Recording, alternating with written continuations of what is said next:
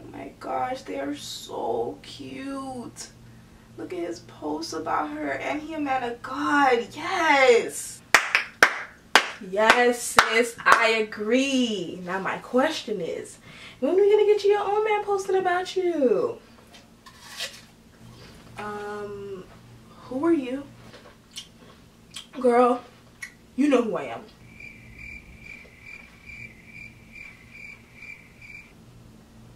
No, I don't. That's why I asked. Sis, that's not important, but what is that question I just asked you.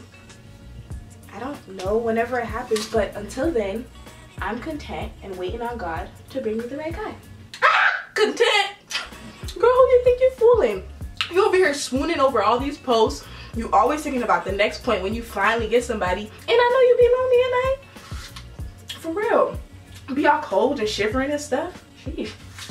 No, for real, girl. That loneliness, it be on you heavy. Like, nah. Okay, you're doing a lot.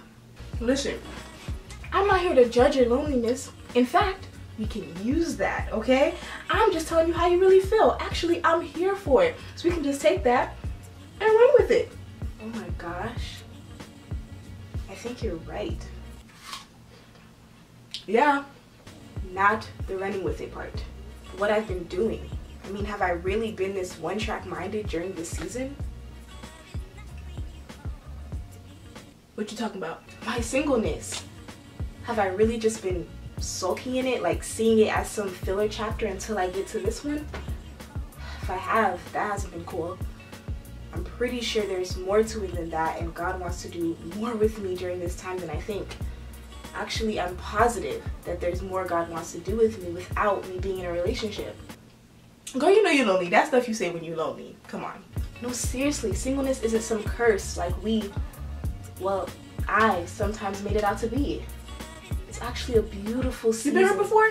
You know I like to say stuff like that when y'all been hurt before. It's okay. It's okay. You really like interrupting people, don't you? Yeah. You know I gotta act fast. You know, before spirit get in the way, you know, be all willing and stuff. Stupid spirit. So, we gonna get some action going or not? No. My point is, maybe I should evaluate what I've been feeling, wanting, and doing. You know, really start focusing on the now and not just longing after something in the future more than I do God. Maybe I should start seeing this time as a gift. So what you're saying is, we're not gonna get you a man.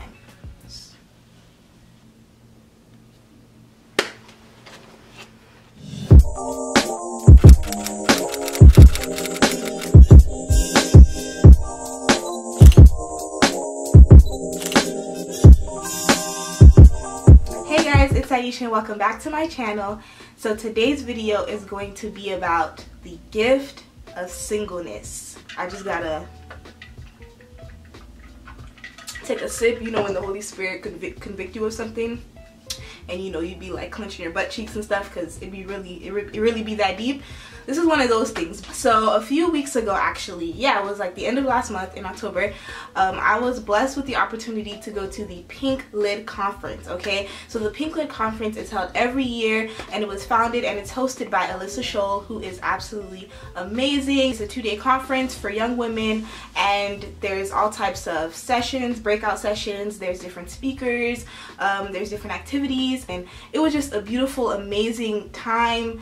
I was like, my edges were snatched by the Holy Spirit so many times. Like, the conference was great.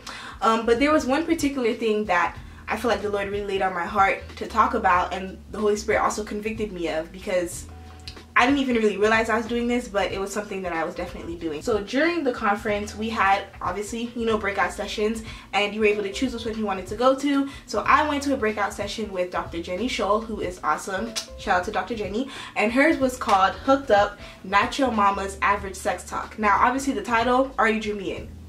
Great title, unique title, attention grabber. Dr. Jenny talked about a lot of different things, but one thing she touched on in specific was the gift of singleness, and that just really got to me. So I'm single, okay, single as a Pringle, single as a dollar bill, like, I'm single.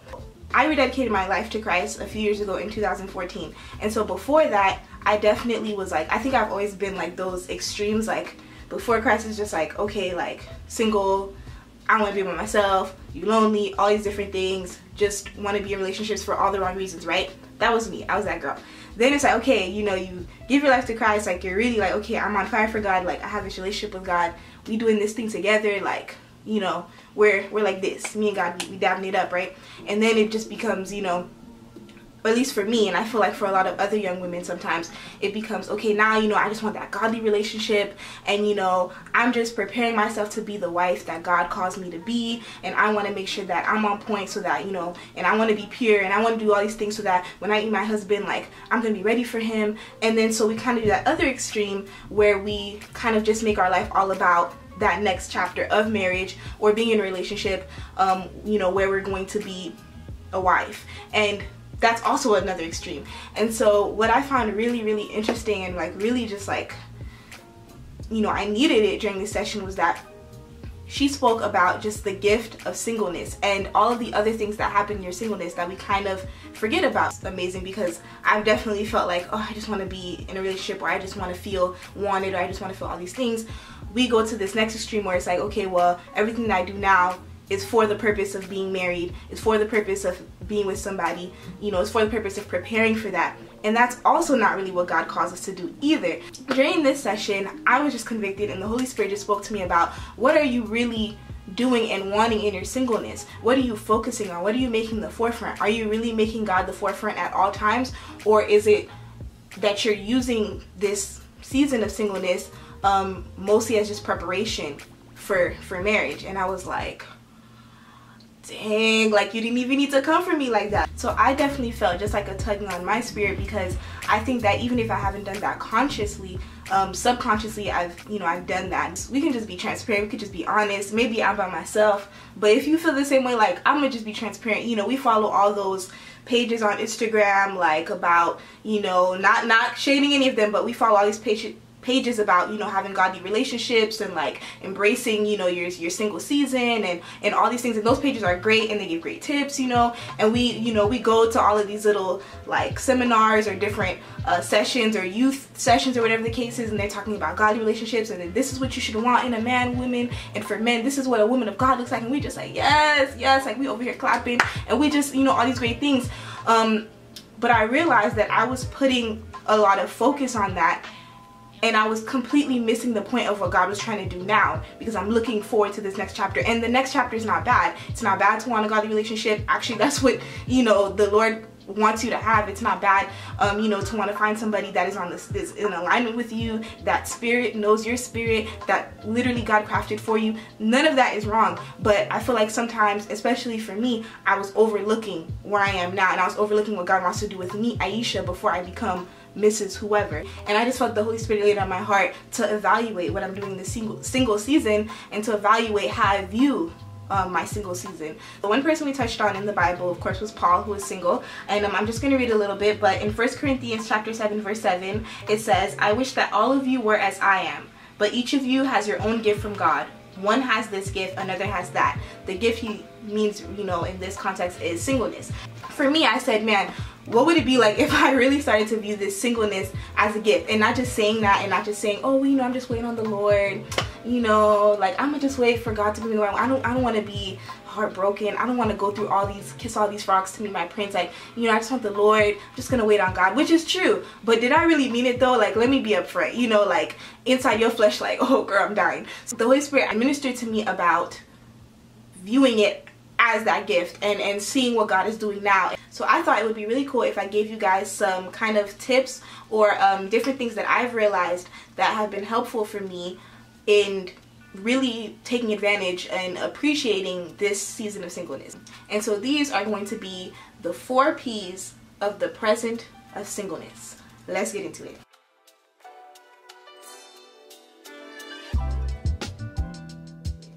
Okay, so the first P is purpose. You guys, like when I really got the revelation like a while ago, like the revelation of purpose, you know, in correlation to your relationship, to marriage, to your life, mind blown. I say purpose because when, you know, you're in your single season, you're really able to build your relationship with God uninterrupted. Now, we can be upfront. How many of us, if we were in a relationship right now, like for those that are single, how many of us, if we were in a relationship right now, would really have as much time, or really honestly desire as much time with God where you are? Some people might be at that level where they feel like, you know, oh no, like if I'm in a relationship, like me and God, we still gonna be like this. But some of us others, we're gonna be honest, myself included, you know, and like I've definitely been that person where I knew that if I was in a relationship, I was gonna put God on the back burner. I was gonna be like, Jesus, I don't have time, I have a man. What God does in your single season is literally, and that's such a simple thing, but literally you are isolated from a relationship, you know, specifically speaking, you're isolated from a relationship, so you're really able to build your relationship with God uninterrupted, not distracted by whoever you're dating or whoever you're with at that time. So I think that that's something that's really valuable. And then it goes into purpose, because with building your relationship with God, He's then able to start to reveal to you who you are personally, what your purpose is, where He wants you to go, what He wants you to do, the ministry that He wants you to start, the business that He wants you to start, whatever the case is. And it's not to say that God doesn't reveal things to you later on when you are married, when you're, you know, with somebody. That's not true. But I think that God really gets all of your attention and is able to really pour into you when it's just you. And at least for me speaking, I feel like the more I put my focus on Christ, the more I put my focus on my relationship with God and building that, instead of just sitting there sulking because I felt lonely, was when God really started to reveal to me, okay, this is what, you know, I want you to do, this is this, this is that. And in a relationship with Him, in intimacy, you know, which you might not have the time for if you with somebody else, in intimacy with God, in constant intimacy where none of your time belongs really to that other person, God is able to then really build you up as an individual, and He's then able to reveal to you what you're here to do, which is the whole point of this whole life that we live. You gain that purpose. And I also feel like another thing that, you know, this revelation was also just like, you know, wow to me, is that that's important. We need that. I feel like sometimes we get into relationships and we don't know who we are.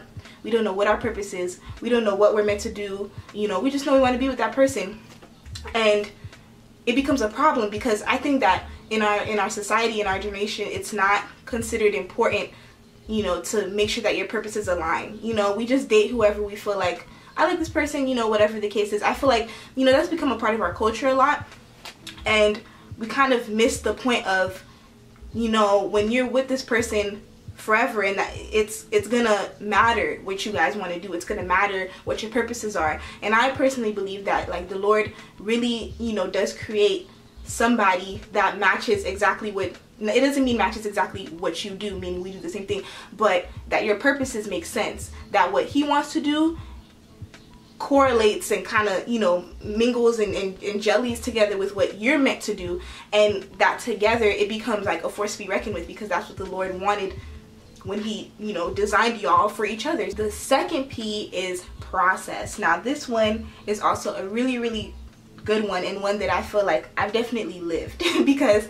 you know, I look back on who I was years ago, especially like when I really wanted certain relationships to happen. I look back on that person, I'm like, man, like, I'm not even an inkling, you know, like, of who I am now. You know, I'm not that same person at all. In your singleness, your character gets developed through trials and tribulations, through different experiences, through growth. All types of things change about you. And so I think that we need to appreciate the process more, because that also helps, you know, to be who you need to be to receive that blessing anyway. And, you know, that's also like not going back to just, okay, I'm just going to appreciate the process for the sake of the relationship, but you appreciate the process because of the beauty of the stretching, the beauty in what God wants to do in you, the beauty in God communing with you, walking with you through all of your mess, through all of your craziness, your foolishness, and growing you to be the Aisha that He wants you to be the whoever that He wants you to be. And one thing, you know, in the breakout session that Dr. Jenny spoke about that really got to me was that your life begins now. Literally, guys, like, that was really when the Holy Spirit was like, girl, I'm talking to you. Your life begins now.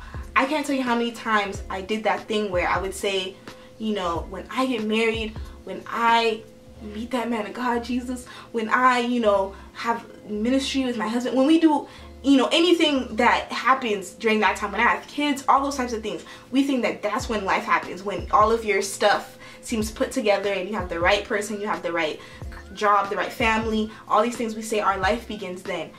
That is not true, you know. And some people may be like, well, yeah, Aisha, that's obviously not true. But at least for me speaking, like, I feel like I subconsciously would do that, where I would just always be looking forward to that and not even like appreciating that my life starts now, that the experiences that I'm having now, you know, the trips that I take now, the things that I do now, those things are part of my life. You know, it's not that when you look to the next page where it seems like, yeah, things are going to be great then too, and there's going to be new experiences, there's going to be great things to do, there's going to be a different dynamic, that's going to be all great. But I feel like sometimes we miss out on realizing that our life begins now, that now God is doing things with you personally, and it doesn't have to include you being linked to somebody else. The third P is productivity. When we think about productivity, we think about time, the way that you're using your time management, what you're doing with your time. And I think that, you know, in your single season, your productivity is a lot easier because all of your time and affections belong to God. Like, you don't have a husband to tend to, you don't have kids, you know. If you don't have kids, you don't have kids to tend to. Like, in that single season, when it is, you know, just you, all of your time and affections belong to God, so you can really spend time in fellowship with the Holy Spirit. You can really spend time in intimacy with the Lord. You can really spend time in worship, having your quiet time, and you can really spend your time being productive. And that productivity, you know, can result in, you know, starting whatever the Lord wants you to start, you know, living out your purpose, connecting with these people, or starting this business, or starting this ministry, or doing it, whatever it is that God calls you to do. You're able to give that all of your attention, obviously through God, and giving your attention and time to the Lord for Him to lead you where He wants you to lead you without other things. I can't tell you how many like married women who are in ministry, who have nonprofits, who are doing all types of different things, right, and are doing amazing things and changing the world for the glory of God, that I follow on social media, that I know, all these amazing women, and how many of them say, you know, before I was married, like, it was a whole different life. And not that they don't appreciate being a wife and appreciate their married life and appreciate their relationship, but it's a whole different thing, you know, once they got married, because they don't have all the time they did before. Marriage is a ministry, you know, a relationship, a godly relationship that you're building to go into marriage is a ministry. It's something that, you know, requires work and requires time and requires effort and all these other things. Productivity is the third P. Fourth and last P of the present of singleness is personal. When you are in your singleness, you have that personal hearing from God. I'm not trying to say that once you get married or once you're in a relationship that you're not gonna hear from God personally. That's a lie. That's not true. God will still speak to you, you know.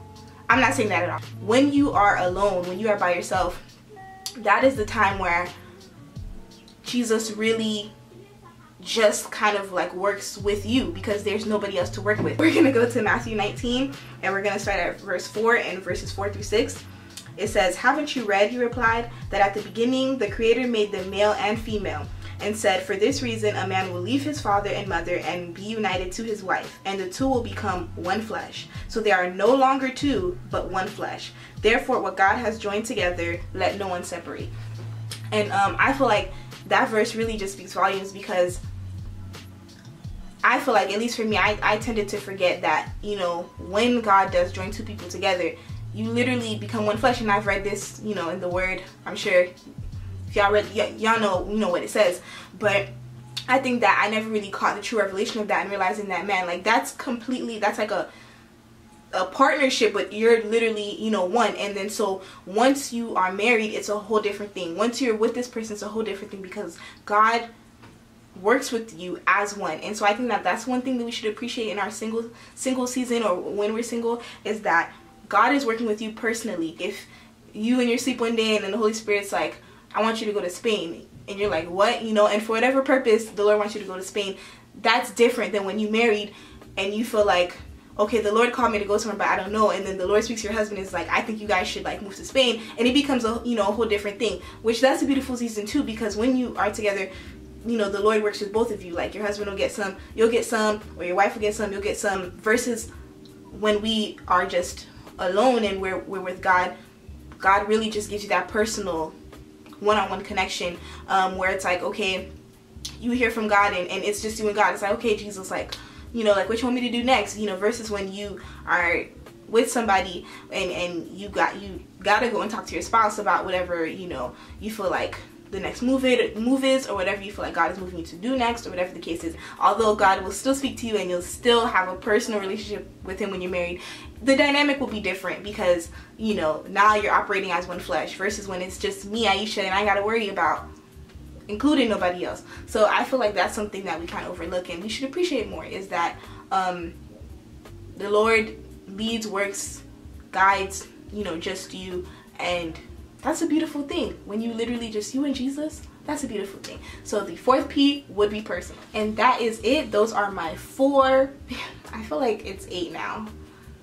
4. Those are my 4 P's for the present, or the gift of singleness. I hope you guys enjoyed this video. I hope it was helpful. I hope you learned something. It was just something that the Lord laid on my heart and something that I learned, and so I thought I would just share it with you guys. Not just seeing it as preparation for the next chapter, for the next season, if that's what's in God's will for you, but seeing it as something beautiful and amazing and growing and all these things all in its own. Comment down below. I'd like to hear your comments. Let me guys know if you are single, like, you know, what did you think?